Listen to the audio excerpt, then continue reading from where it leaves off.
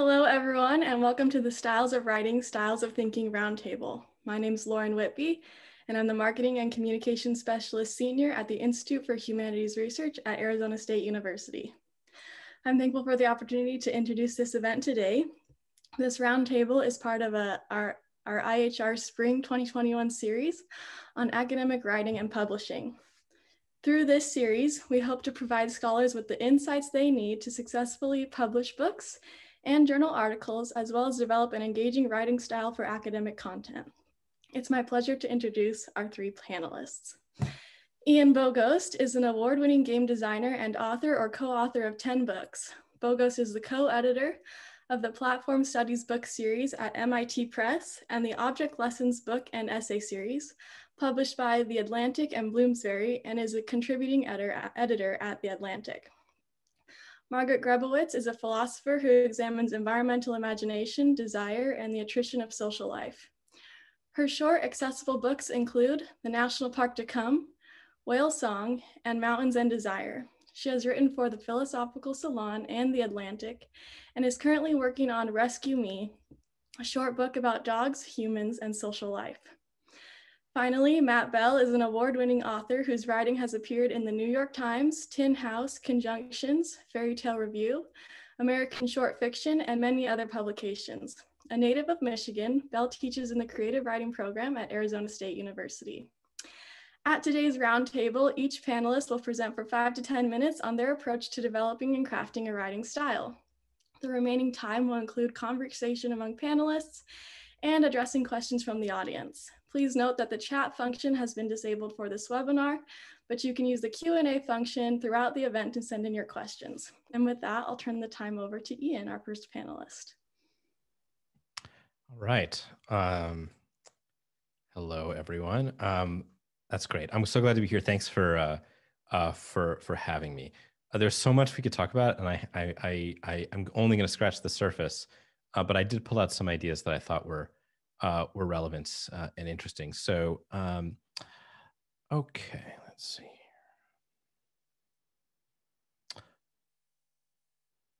Okay, sorry, just my nightmare of, I thought I had all this set up. Okay, no problem. So,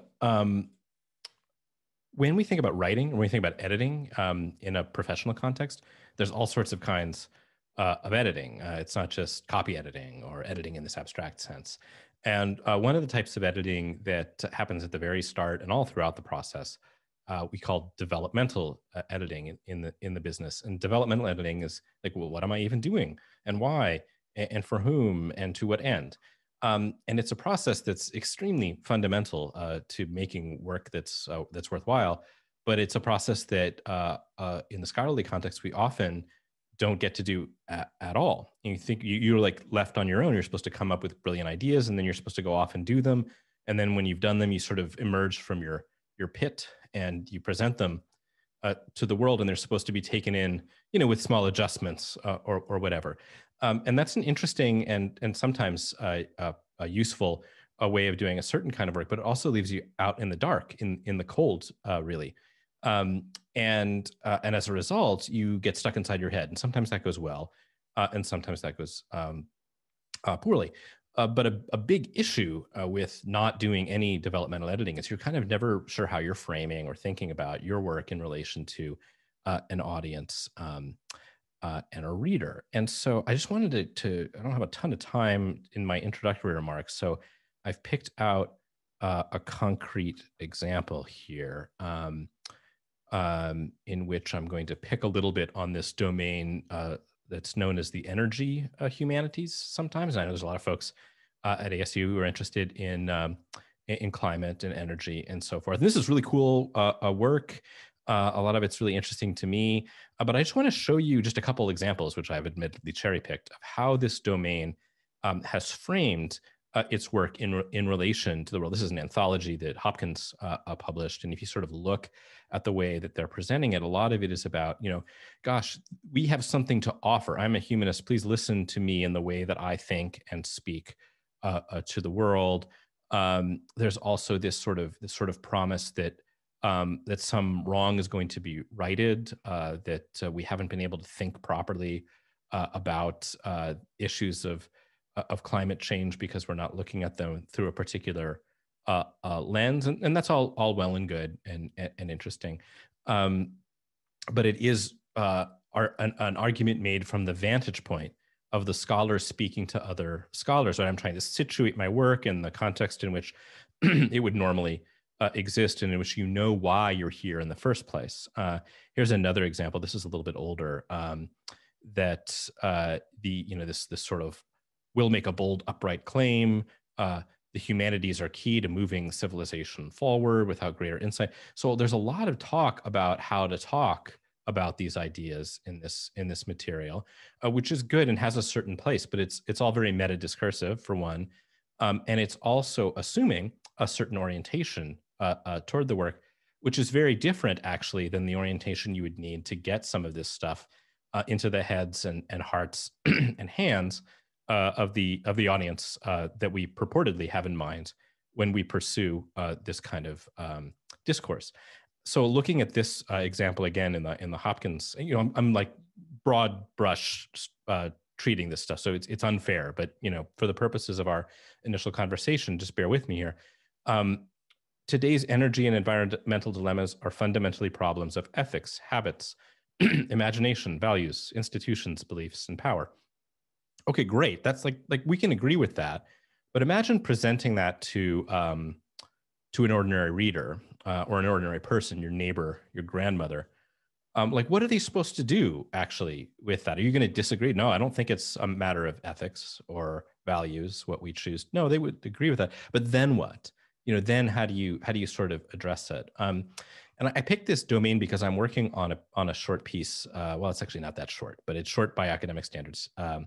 Right now, this is a little bit behind the scenes, so be judicious with this view. But anyway, I'm writing about electric heat pump space and water heating, and the whole framing. This is for the Atlantic, and the whole framing that we're using in this piece and in this series is what can we put into the hands of ordinary people that they can use and act upon, and try to understand and turn into action.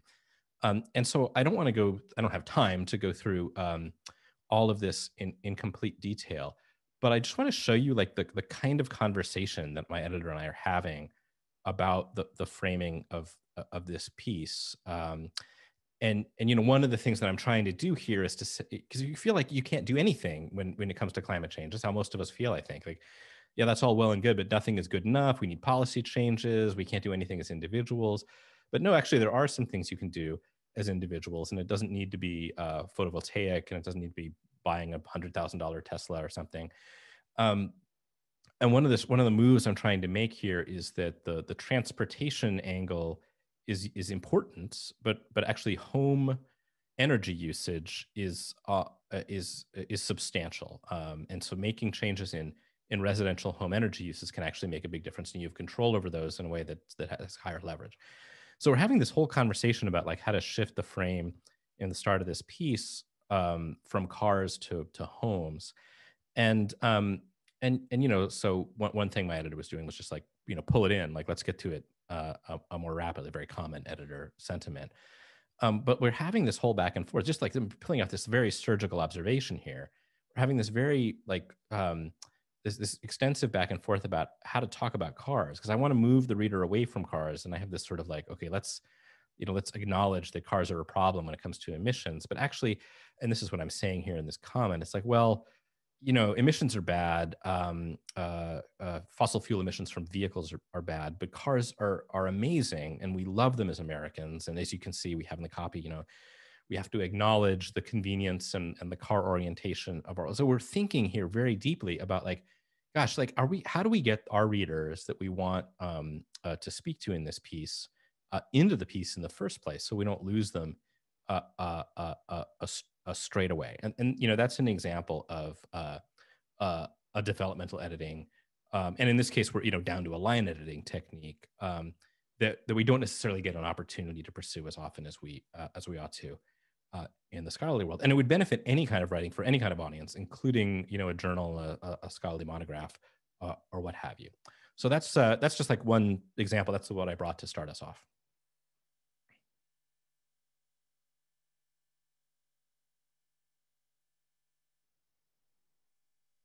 Okay. I think I'm next, right? Okay, wonderful. Let me see here. All right. So I come to this from a slightly different perspective than our other two panelists because my training is in continental philosophy, right? It's not in literature or writing. I've never taught writing, and my own home discipline has been sort of extraordinarily resistant to any shift towards public-facing work. And this is interesting given that so many of our most famous public intellectuals are continental philosophers. I have in mind Zizek, Cornel West, Judith Butler, people who have training in that tradition. So it's interesting that on the non-celebrity side of the discipline, there's this continued resistance to any shift in the approach to what counts as philosophical writing. And the moment I turned to more accessible writing in my own life, I was met with the response over and over that what I was doing was not philosophy, right? Indicating that there was no way for the discipline to sort of stretch in this direction in particular. And it was actually several years later that I first encountered the term public humanities. Imagine my delight, right? A very happy day when I realized that that this was, I was not some sort of isolated phenomenon, but that there was this this sort of movement taking place. But I think the more that we talk about the public humanities, because we don't really know what we're talking about when we say that, right? The more we debate that, the more I notice, at least in how I've heard it debated, that what's really missing is a conversation, a serious, sustained conversation about this relationship between writing and thinking. And so today, rather than talk about my own process as a writer, I'd like to just sort of say a couple of words about how this idea of accessible writing, right? How it sort of troubles this relationship between writing and thinking. So thank you for inviting me, and I'm very happy that we get to talk about that because I don't think we do it enough. So public-facing university on one hand, right, and accessible writing on the other hand. What are we getting at when we constantly sort of rework that connection, right? What is it that we're after? I have 3 short points to make here. First of all, I think the public-facing university is often imagined as a matter of reaching a bigger public, right? And what's at stake there, for the humanities at least, it seems to be about being able to sort of set the agenda in public conversations. And I think that this is a very limited way to think about what's desirable about public-facing work, right? Is it really just that we want to reach greater numbers of people, right? And if so, why? What's at stake there? So when I thought about how to prepare for today, and I started thinking about this idea of accessible writing, if we play with this notion of access, right, we find ourselves wondering, like, whose access? Whose access to what, right? Is it that I, as a writer, am trying to access a public? Is it that my writing somehow facilitates the public's access to what, right? To me, to my ideas? Or is it the public's access to the kind of research that's being generated by the university, right? Produced by the university. And so I found myself returning to this sort of very, and forgive me for this very sort of almost highfalutin kind of almost virtuous kind of idea of, what good writing should be, right? That good writing is writing that facilitates the reader's sort of entry into the world, right? That the access that we should really be concerned with as writers is the way that we get our readers into intractable, unintelligible problems, right? And the way that we help them navigate those. So what makes writing good isn't just that it reaches a lot of people, it's how it reaches them, right? And what it allows them to do when they're no longer reading. And so that's one thing I want to say about how I want us to kind of think about accessible writing in a much deeper sort of, I don't know, thicker way, right? Than just how I often hear it described in the academy, where, you know, accessible writing often gets poo-pooed on as if it were this, you know, dumbed down kind of thing, as if it were precisely thinner, right, rather than thicker, and that the more people it reaches, the less it says, or the less it, or I should say, the less it does in the world, right? So that's my first point. Second point is very simple in a way, but I think it bears repeating. One of my mentors, Jean-Francois Lyotard, wrote sort of towards the end of his career that persuasion isn't the only goal of communication. And I think this is something we don't sort of sit with enough, right? He used the word discourse, but I don't know, that's kind of like a 90s word. I don't know if we're still doing discourse. So I like to now use the sort of broader word communication, this idea that persuasion isn't its only goal. And I want to appropriate this idea to say something slightly different, right? That there's more than one way to help someone to think, right? And persuasion isn't the only thing that shapes or directs people's thinking. And we could also I think, say even more, that there's more than one way to persuade someone, right? That persuasion by itself is already a very complex process. So even arguments that we recognize as fantastic arguments are probably doing more than just arguing, right? They probably have virtues other than just the good argument that make them a good argument, right? So here is where we get into things like affect, style, words that you know, I think philosophers are not super comfortable with, but would do well to really engage with a little bit more. And so for me, writing for a broader audience has been very much about that, about learning how to affect thinking on multiple levels at once, right? And that's how I like to think about what it would be to write a great piece. You know, we can use these kinds of scary romantic words like what it means to move someone. We certainly know what it means to be moved, right? But how do we move someone? My third point is that I think both of these points are connected to what education is really about, right? So I'll go out on a limb and say what I think education is about. You know, creating connections, creating ways into the problems, right? And creating what have, you know, what has in the past been called opportunities, right? And I think we've been using this notion of opportunity in a very limited way. We always talk about opportunity as if it were an issue of the job market. But that's a very limited way of thinking about it, right? Of what an opportunity is. And so this brings me back to this notion of the public-facing university, right? When we argue for more accessible writing, as we are doing here today, right? When we argue for that, it's not that we're talking about something non-academic or even something extra academic, right? We're just stretching the boundaries of this thing that we as academics love, namely impact, right? We're stretching the boundaries of impact. And that if that's not the ultimate educational goal, I don't know what is.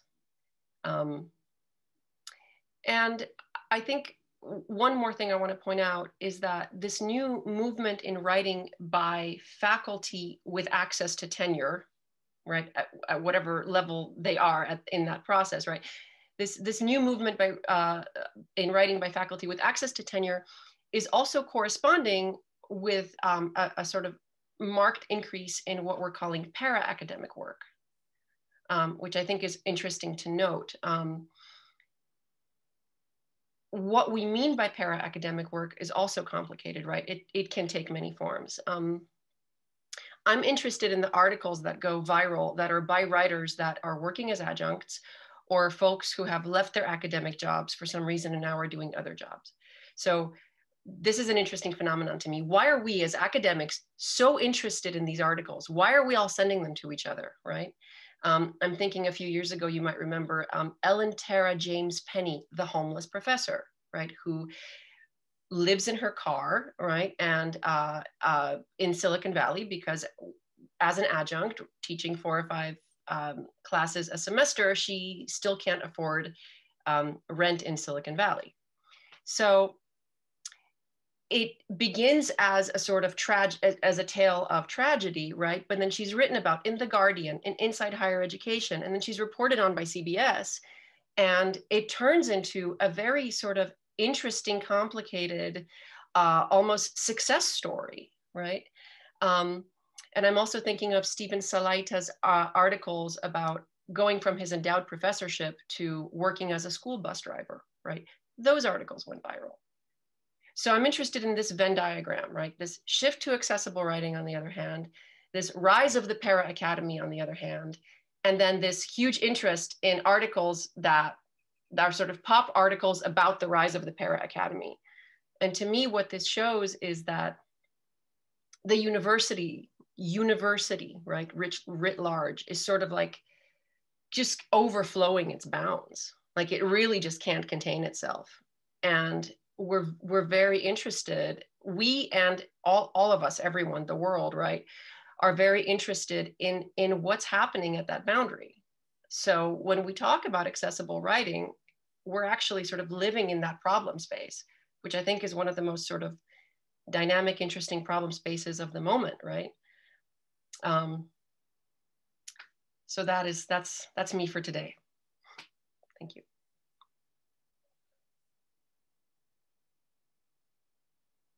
Thank you so much, Margaret. Thanks so much, Ian. These are really fantastic. For people who don't know in the audience, I'm mostly a fiction writer. I do some nonfiction writing, but mostly write novels. And so we'll sort of be thinking about style from that point of view.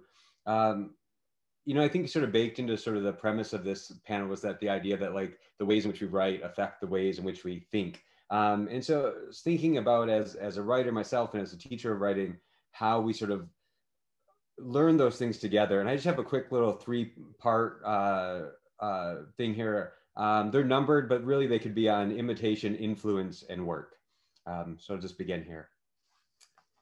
1, how should we learn to write in order to arrive at how we want to think? You might begin with the imitation of sentences, paragraphs, and structures you love, hoping their examples will lead you to your own style. Note that this means styles you love, not styles you think you're supposed to write like.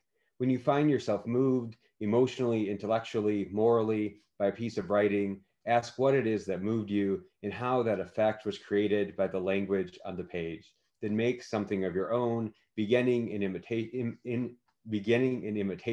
but open to where instinct and preference take you. Elaine Scarry says, beauty brings copies of itself into being. Sometimes it gives rise to exact replication, and other times to resemblances, and so other times to things whose connection to the original site of inspiration is unrecognizable. In other words, if you want to learn to write well, whenever you read something beautiful, write something beautiful in response. I'll say for myself, like my almost entire urge to write comes out of initially like imitative inspiration. I wanted there to be more things like the things I loved, and so set out to make my own.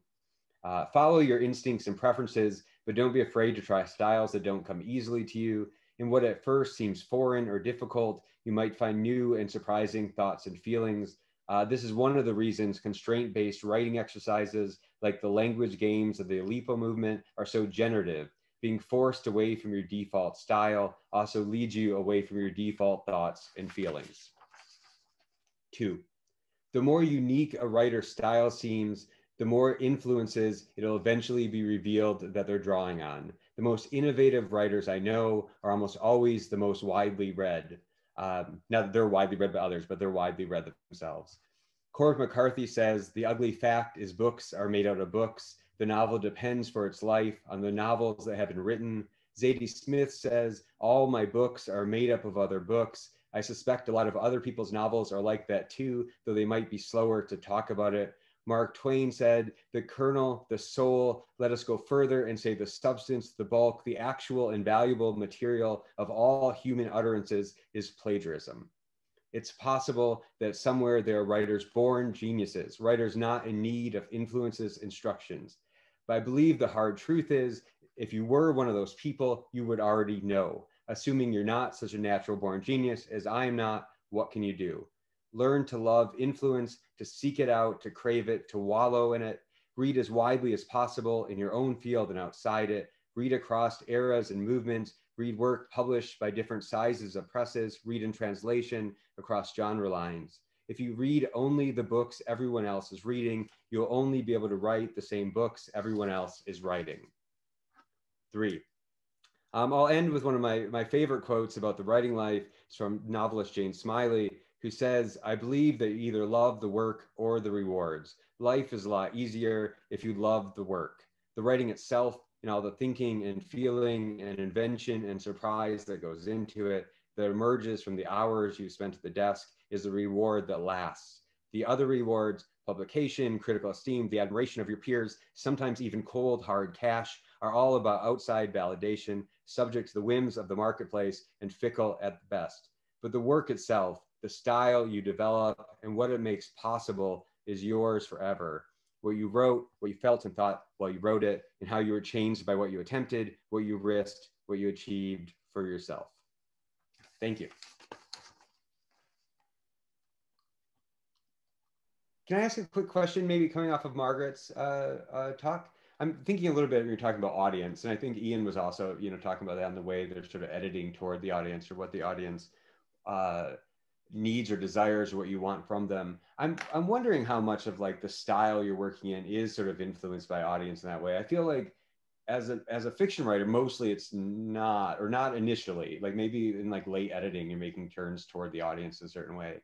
But most of my drafting is not done with like the audience in mind in that way, or at least the audience is myself in a certain way. Like I'm making something that pleases me before I'm that concerned with how it will affect the reader directly.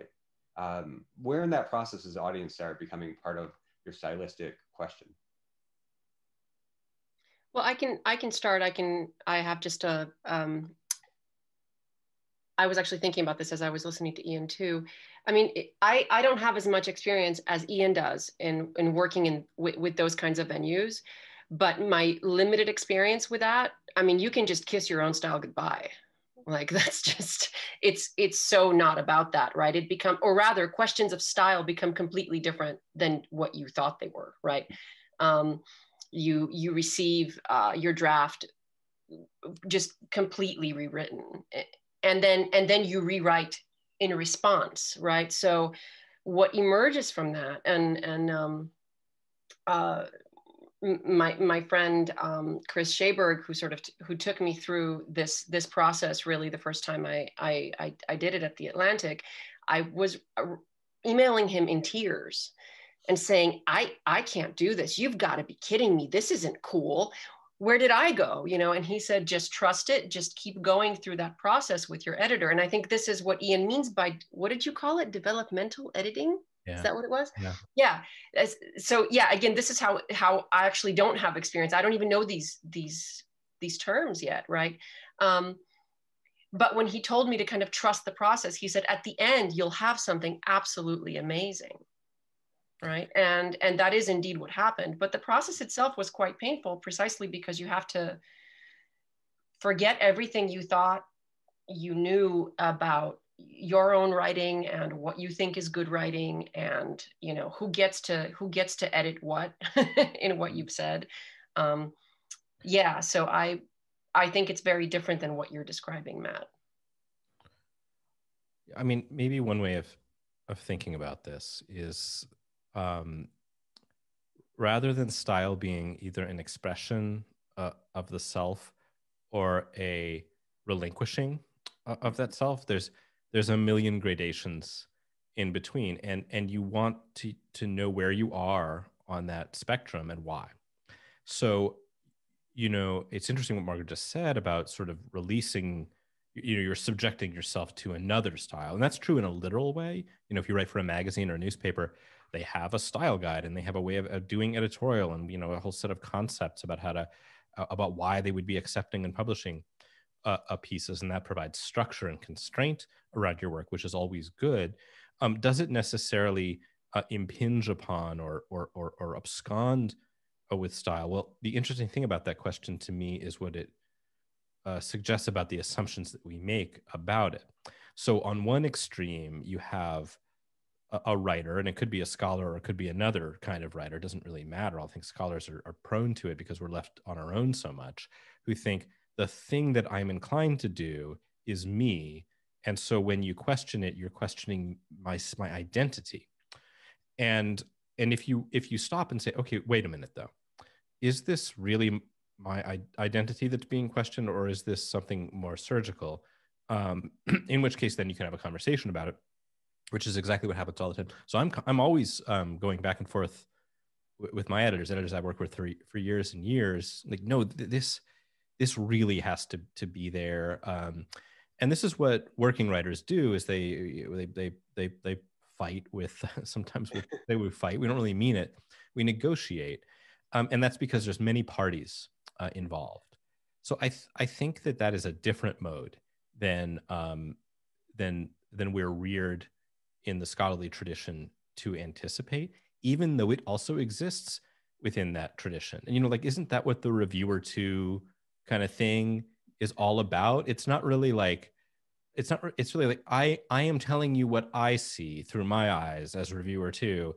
And that's why peer review is so sort of broken at times. It's like, that's not really peer review. It's not like, is this scientifically accurate, especially if you're a philosopher or a critic, like many of us are. It's rather how to go about asking and answering these questions at all. Those are sort of my senses about it, Matt. I do think that nonfiction writers very much think of themselves as having that same appeal to style that fiction writers do, though, and of wanting to be pro stylists, and I don't know that a lot of scholars want to think of themselves as pro stylists, which is interesting. They may have very particular opinions about how their prose ought to work, but maybe they're not thinking of it as the craft of prose writing. Yeah, that sounds right to me too. I thinking about the way styles are influenced by where you're at too. I've written 3 things for the New York Times book review over the years. And before I wrote for them, I was always like, everything in the New York Times book review kind of sounds like it's in the same voice, right? You sort of have that, like, how do all these writers do this? And then I would write things for them and they'd be like, this is great. You're such a beautiful writer. Thank you for this. You don't really have any edits, but they'd change like one sentence, but then they would actually change tons of stuff and make it sound like the New York Times, right? They just wouldn't ask me about that stuff. They would just, right? They would just like chop up my sentences and make it a little different. And it wouldn't change the substance of what I said at all, but it would read like everything else in the New York Times book review reads. And I found that sort of shocking the first time, and then later just sort of expected it. But it was interesting, these ways in which, without in any way to me changing the substance of what I was saying, they didn't also feel like they needed to ask me about any edits that just made it house style, right? Those weren't up for debate. It was going to look like everything else in the New York Times in a certain way. And it was interesting to sort of go through that process and come out feeling like, yeah, that's something I wrote, but also not how I would have done it. But probably more correct for their purposes afterwards. Yeah, it's a curious process. But Matt, did you think it was better than what you would have done initially? It was a better New York Times article for sure, yeah, right? Yeah. I mean, like, absolutely, right? Yeah. And part of the consistency of reading the New York Times for years and years and years, they all sound like that. And there's sort of a tone to it. People writing for the New Yorker sound different from each other, but they also always sound like they're the New Yorker. There's sort of that overall vibe somehow, which I think I used to think was partly the kind of writers they picked, which is probably true, but I think it's also partly the editing, right? There's sort of that application of style to it in that way as well. Should we take some questions? Yeah, there's some great questions in the Q&A. So do you see when you were attracted to Ian, or should I just start working through them? There are a lot. I think why don't you pick one? Sure. Let's start with this a question from James Wormers. One thing that has not come up yet in this conversation, James says, is race. Academic writing is a communicative practice deeply imbricated, especially in US America, with white and middle class assumptions. How does or can publicly facing work begin to move beyond these kind of assumptions to allow writers and their work to reach more diverse audiences and take on an anti-racist character sorely needed in the conversations we're having in and beyond the university?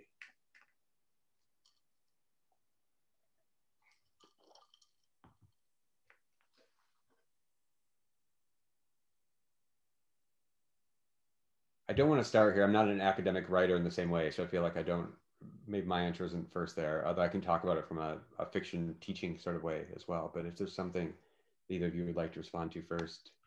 I mean, maybe one thing, there's another question in here somewhere that I saw that is related, and I'm going to try to, it's the one about, could someone unpack the emergence and meaning of the term accessible Great. writing? And these are different but related. And another version of this question that arises often, and maybe it was in here too, or maybe I'm just synthesizing from a million places, but this sort of idea of an audience, or the idea of like a general reader, as if that is something that exists, which it doesn't. So I think, you know, one thing we can start to pull out of this is that there are people, and we sometimes call them audiences when they're on the other end of a media forum, and those people are inside of lives that they're living, that have challenges, in which they're able to find and engage with ideas in some ways and not others, in which they may suffer or endure things that are similar or different to the ones that those of us on this call or others that might. And so, like, if we just kind of explode this idea that there's a singular way of doing any of it, then it doesn't solve the problem exactly. And certainly the media industry is struggling right now with all of this too, you know, and how to appropriately diversify and create participation in their newsrooms that then might, like, is that representative of national audiences if all of those folks also went to Oberlin or whatever? You know, like, there's lots of questions to ask about this. And we have, you know, our prestige media are exactly white and middle class, and in precisely the way that's been addressed here, but also are more complicated than that too. So, you know, I don't really have an answer to this question, because I think it's not a question that has a simple answer. But if we can embrace as scholars the idea that impact, which has come up a couple times already, it doesn't necessarily just mean that you wrote a killer article in your field's killer journal that got cited N+1 times, or that, you know, you wrote the right book with the right press that created the right conversation in your field's conference, you know, national conference or whatever. Then we open the door to beginning to address some of these concerns. So what I see, and I have these conversations a lot, what I see is an increasing acknowledgement of need and openness to different ways of conceptualizing, supporting and measuring professional productivity and output in our fields, broadly speaking. And I like the idea of focusing there, because then it doesn't tempt us to say, like, you know, here's the answer, because there's probably not an answer like that, right? Like, there may be a case when having a particular author write in a particular white middle class venue who's coming from a very different perspective, that might be a very effective intervention at a particular moment on a particular subject. Would it be enough? Well, no, it's one thing. So being able to look at that thing for what it is, not just a byline, but something potentially more than that, requires looking at it as a unit of solitary, you know, creativity and intervention, not just as why were you doing this, instead of writing a journal article or what have you. Mm-hmm. Yeah, if I can interrupt, Ian. Yeah, I mean, I think what's amazing about, you know, what we're describing as the shift to more accessible presentation of work, or multimodal presentation of research, right, is that there's more than one way to present research, right? So that if you've got something like, I don't know, if you've got something like a podcast that's suddenly reaching an enormous audience, you know, if we're now just speaking as academics, you know, your department needs to sit down and figure out how to evaluate that, right? How to have that count or not count, but, you know, hopefully count towards why why one is valued, right? At the university, at the institution. So while, you know, I'm a pretty fervent defender of like pure research. I know it's incredibly complicated, but I want to somehow hold on to this idea that there is such a thing as research and there is such a thing as peer review, and we need to sort of protect those and figure out how to do them better, ever better, right? At the same time, I think there's a big difference between research and publishing. They're somehow not the same thing. And publishing can take, we're finding out that publishing, making public, can take all these different forms, right? And if someone is incredibly strong at a particular form, then that needs to be encouraged, and that needs to be held up to a kind of peer evaluation, that if your department is not in a place to evaluate it, you get external evaluation, right? You make it possible for these new forms to not only exist but grow, right, in their own worlds, and thrive and change. And that's really what we should be doing. So I think of it as it's not just about, you know, taking an academic article and making it simpler for broader audiences. Again, I think that's not a good way to think about what's happening. What's happening instead is this plethora of new forms of getting knowledge out there, right? And I think that sort of, by its very nature, addresses James's concern here. Yeah, and there was a comment to this regard. Peter Brown's question about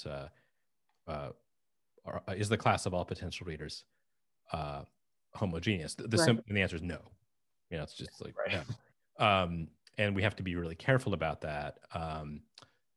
Just as the audience, there is no such thing as an audience. Well, there is such thing as an audience, but there's no such thing as a general audience or whatever. Once you start putting adjectives in front of them, there's always some particular reader, viewer, listener, context, etc.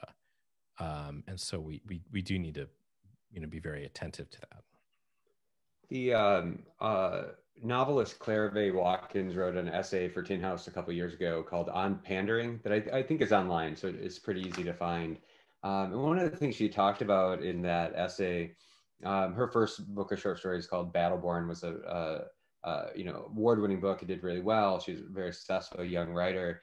And in the essay, she's reflecting on the style of those stories, that that she felt that her style as a writer was in some ways determined by who she was trying to impress, even in her own mind.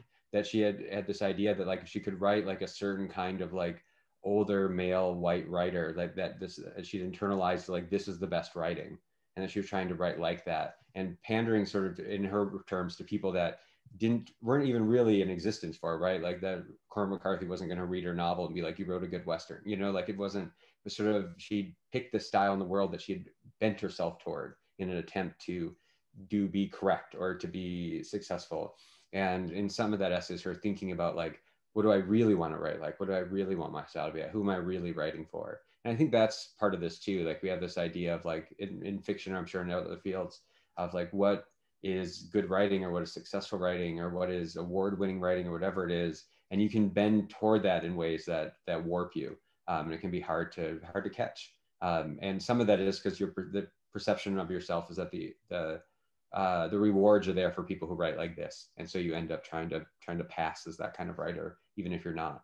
And it's hard to do. It's hard to undo that, I think, and to really do what you want to do for yourself, especially when you're starting out.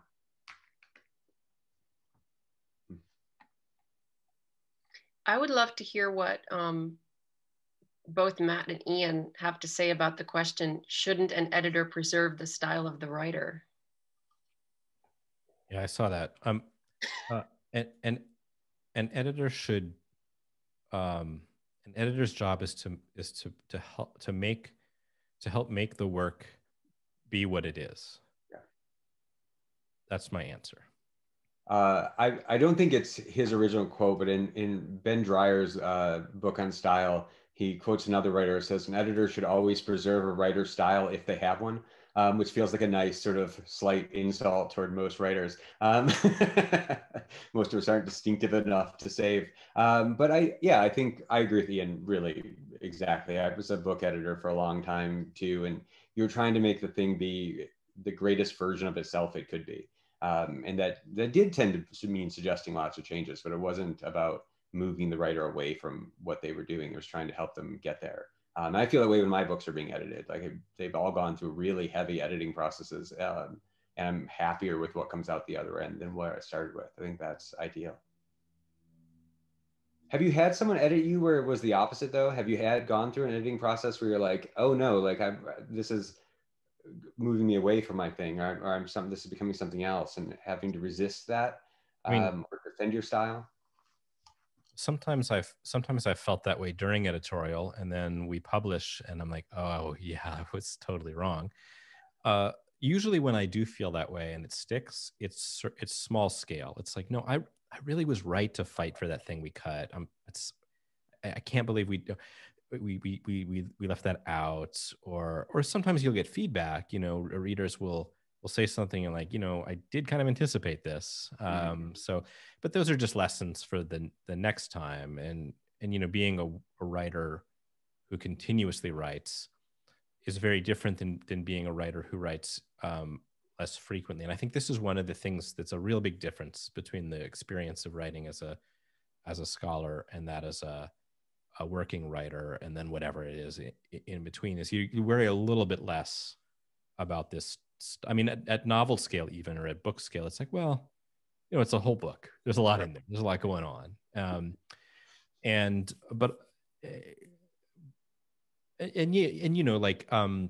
It's a trade-off too. Like you're paying a price to get a different benefit sometimes.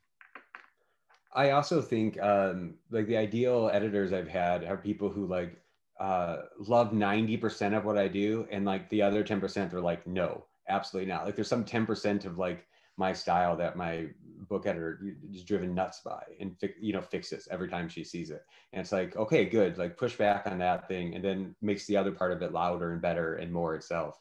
And that resistance is good too. I'd be suspicious of someone who took a novel of mine and was like, print it. Like that would not be the ideal process. I want that sort of resistance in the way that helps shape. I think that's the preference. But I think it's also important, if we're talking about academics writing creative nonfiction or nonfiction, then we're talking about a very specific thing. And in my experience, one of the main jobs of the editor is to get rid of anything that even remotely smells of academic writing. I mean, just to completely, and you don't even realize how much of that you've done until someone goes through your stuff and is like, nope, this no one talks this way. No, and I'm like, but I'm already a great writer. Look at my crazy good style. I'm already so good. And they're like, yeah, no one talks that way. No one wants to hear these phrases. When I have a minute to think, I'll tell you guys what those, I mean, we already know all these phrases, but I think they should be said again. But yeah, things like, when I say something like something that I think is really obvious, like environmental imagination. Right. Like, of course, we all know what that is. Every single editor comes back and says, nope. Well, yeah. And I mean, I think this is related to Ron Brolio's question here about like this sort of 10,000 word citadel that we build when we write in a scholarly mode. So I think that tendency That's just the editorial project, and it should be taking place on every kind of work, including scholarly work published in venues where only experts are meant to read them. It's just that we've decided that when we speak to one another, we are okay with or even prefer doing so in a particular way. I'm not sure that I was trained in the same traditions as I modeled my writing after the same. I don't know that they were bad practices. It's just that they were very particular ones and idiosyncratic ones that everyone shouldn't have ever adopted. And so that push to clarity or to specificity isn't, to my mind, a compromise made for the public. It's just that the someone who picks up a newspaper or a magazine or whatever, they're just busy, and you have to respect their very different context. So we who are lucky enough to have scholarly careers are paid to do this work in a way, and so of course we have the time and the attention to devote to unpacking a word that came up somewhere in the Q&A. As that's a common example of something that we own. It's only us who use words like that, right? It means something to us. It's a great word. It means something to us. Doesn't mean something to someone else, and so using it will introduce confusion. So I think there's a kind of dialectic at work in this kind of conversation, in which it's not just about sort of taking ourselves and pushing out into the world, but also bringing those lessons from the world back in to the so-called ivory tower, and reforming and changing some of our scholarly practices as well.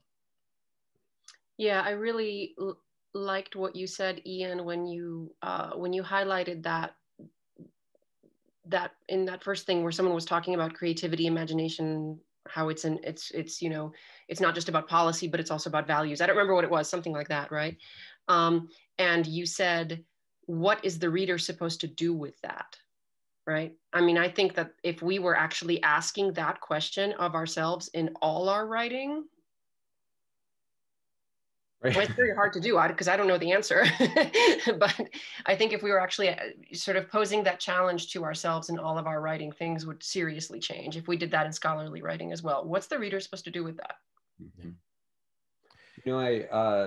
I feel like, a lot of the people I know in my department here who are doing what more purely academic work are trying to do the more popular facing or public facing work. And having worked with some of them, one of the things I found I kept suggesting over and over was like something that would be information in an essay could be made into like a scene. It's really just show don't tell kind of stuff, right? Like, and I would highlight it. Ron Burley was on the call, so he knows I've done this with some of his, but just like highlight things and like make this a story, make this a scene, let us see that and feel that, and then talk about it, as opposed to just telling me about it. And that proportion changing, where like the reader was allowed to sort of like see and imagine and participate, as opposed to just being told for the duration thing, really changed the way I interact with that kind of work. And Margaret was talking about argument and how it works, but like the proportion of argument going down a little bit and having a more participatory part of that really changes the feel of a lot of that work. I think it'd be interesting to take any scholarly piece of writing and look for where the scenes are in it and see what that, like the possibilities of those are. It's just a practical way of looking for some of those moments that might have a different interaction with the audience. If our viewers are interested in other events in this series, we'll be holding an event on publishing with a university press, as well as an event on publishing journal articles. You can find details for those at ihr.asu.edu/events. ihr.asu.edu/events. So go check those out, and we'll see y'all next time. Thank you. Thanks all. Thanks, everyone.